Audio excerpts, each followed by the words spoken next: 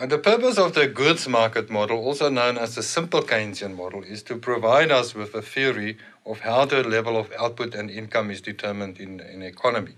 We use the symbol Y to indicate the level of output and income. This is also the variable that is measured on our horizontal axis. It is our endogenous variable. This is the thing that we want to explain. And what we try to do with the goods market model is to explain what determines the level of output and income in the economy, as well as what determines changes in the level of output and income in the economy.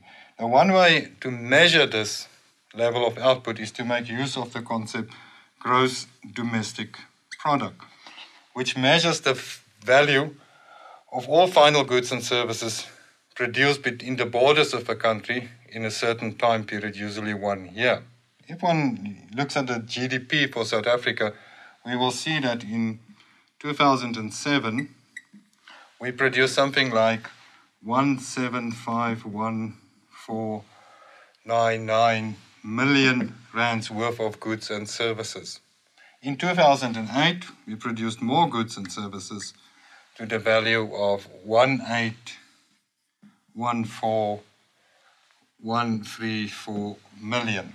In 2009, however, there was a decrease in the level of output and income. In other words, we produced less goods and services compared to 2008, and that value was something like 1783617 million rands worth of goods and services.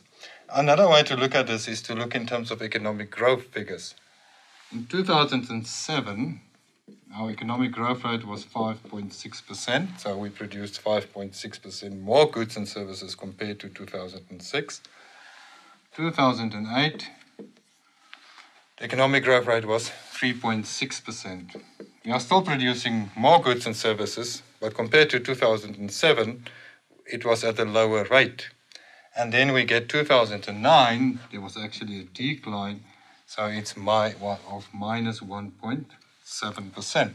So what we want to do with the goods market is to explain these changes in the level of output.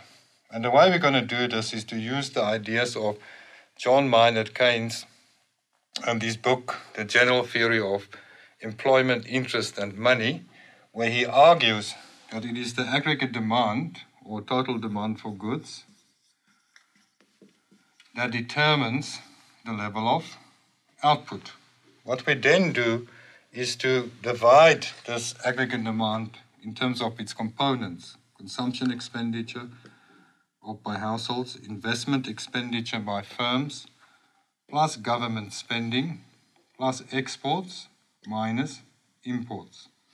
What we then need to do is to find out which variables influences consumption expenditure by households, which variables influences investments expenditure, government spending, exports and imports. Once we know that, we have a very nice theory to explain what determines the level of output and income in the economy. What one should also remember is that output is also related to employment. If you increase the level of production in the economy, you create more job opportunities. So there's an increase in employment, which also then leads to a decrease in unemployment. So we not only have a theory to explain the level of output and income, we also have a theory to explain unemployment.